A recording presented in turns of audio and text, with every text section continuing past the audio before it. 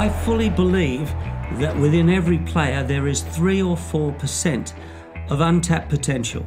This can be unlocked by focusing on the craft, by quantifying the sublime touch and feel of a player's feet on the ball. Every team in the world is looking for incremental improvement gains from their players and coaching staff. And they're looking at sports science, nutrition, diet, they're looking at fitness, they're looking at strategy and technique, they're looking at analytics, they're looking here, they're looking there, they're looking everywhere, right? But nobody's focused on the craft, the skill, the mistakes. Why do people make mistakes? They make mistakes because they either miscontrol the ball or they mispass the ball or they misshoot.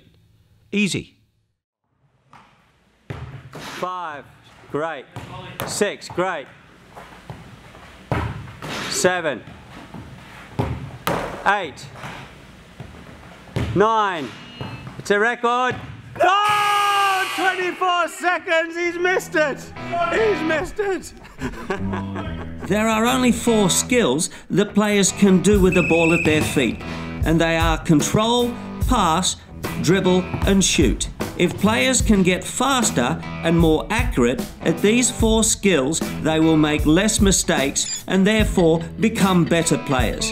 And what's more, the Super Skills data can prove it.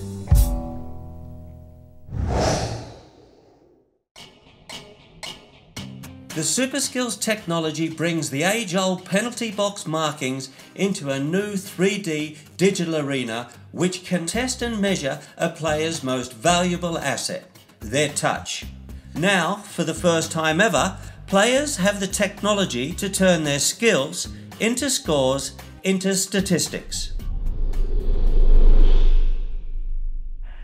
You got the camera rolling? I got the camera rolling. 1, 2, 3, 4. Something new, something different. I think the most important thing is that anybody who's tried it, I know loads of footballers, professional players who've been on this system, and not one of them have not had a good time. And more importantly, don't think it's game related.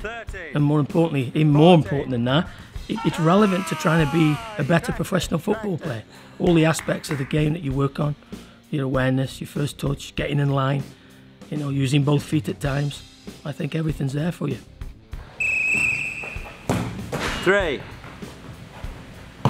4. Well, I think the most important thing with this, it's for everybody.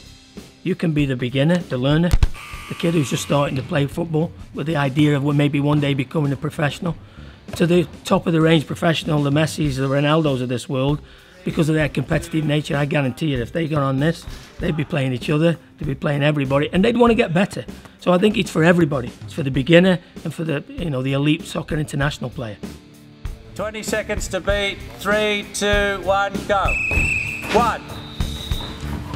Growing up, I just used, you know, a ball and the side of my house. So to have technology where it can show you on the board where you're hitting the ball, and then with the time on top of that, and then having to stay in a grid, it just adds so many elements, and it's so specific to soccer. We're professional soccer players, and me and H have been in here for an hour, you know, playing it, and you can play it all day.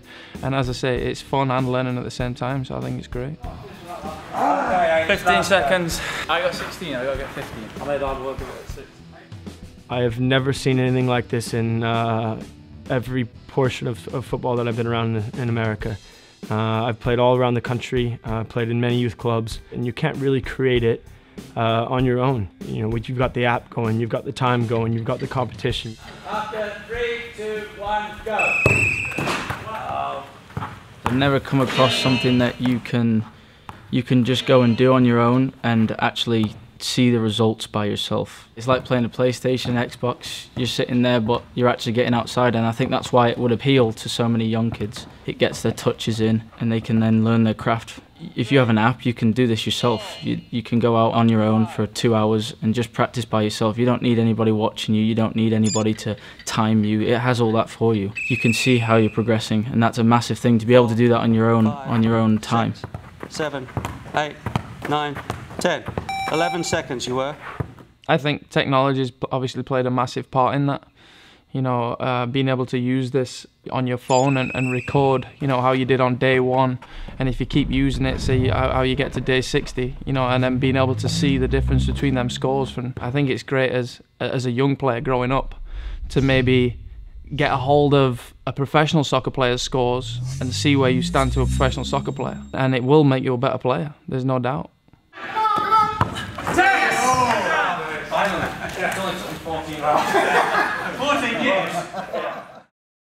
Game technology has developed this way to make the people excited. The light makes you do it again, and the sound makes you frustrated, and at the same time makes you happy when you hit it. And that is the psychology behind games. Oh, 24 seconds, he's missed it! He's missed it! Those sounds, those lights, those numbers, those ticking clocks, all of those numbers are already in your brain because you are used to play with the PlayStation. You're used to do these things with your own hands, but now you're going to use your full body and you're going to train, and you're using the same kind of awards that the game gives you when you win or when you lose. When I first heard of super skills, I instantly thought, wow, why has that not been done before? This is a void in the game, not just in the market of soccer, but in the game itself. And never has there ever been a scorecard for soccer that can be universally embraced. What an amazing opportunity. Tell me a golfer in the world that's any good, number 1, doesn't know his handicap, and number 2, doesn't spend 2 or 3 hours on the training ground every day getting his touch better so that he can lower his handicap.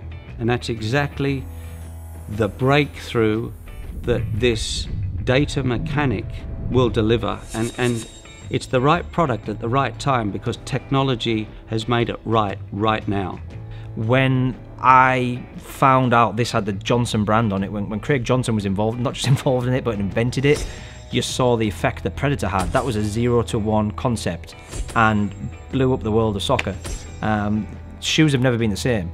There's some industries being built on that shoe, on the Predator shoe. So anybody in the sport knows what effect that had. So by having Craig Johnson invent this system, you know that it's not just going to be an improvement of something, it's going to be a revolutionary product. There's a cocktail there of fun, gaming, psychology, competitiveness, and the love of, again, the world's biggest sport.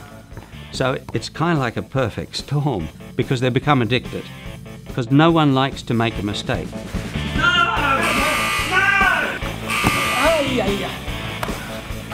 Oh no!